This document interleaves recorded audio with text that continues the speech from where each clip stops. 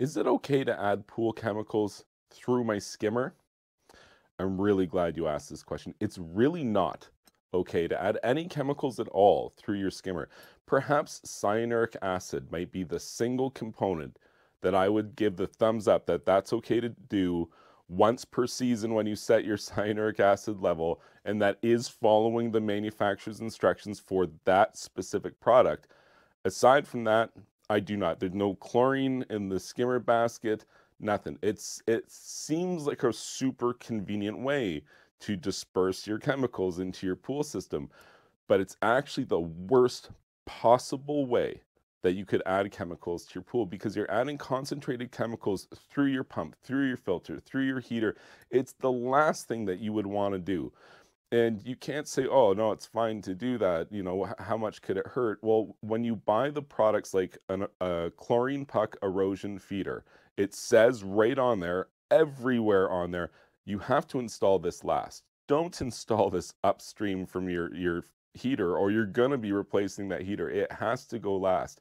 So much so you have to protect it from being last with a check valve, a corrosion resistant check valve, because it's going to be so inclined to have so much, corrosion causing chlorine backtracking through the system. And you just can't have that concentrated chlorine in pool equipment because it damages it, and it doesn't damage it the first time you do it.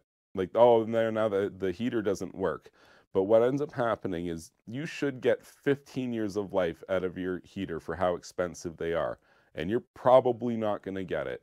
And that's just even if you're not adding chemicals through the skimmer. The reality is just pool equipment doesn't last as long as it used to. And so you have to work really hard to do things like manage your chemistry. And if you're doing something so egregious as putting your chlorine or other chemicals right into your skimmer, you're just loading up your pool pump, filter, and heater, any other equipment with chlorine and oxidizing it, and certainly reducing the service life, probably by more than half.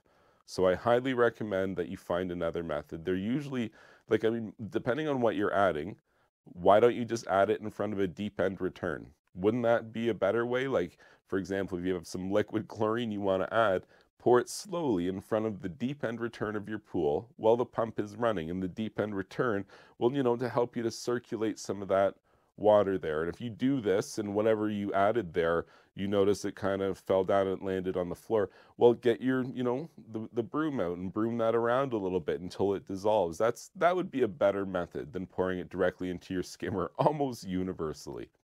If you found this information helpful, please be sure to like this video and subscribe to my YouTube channel. And you can check out my website, swimmingpoolsteve.com.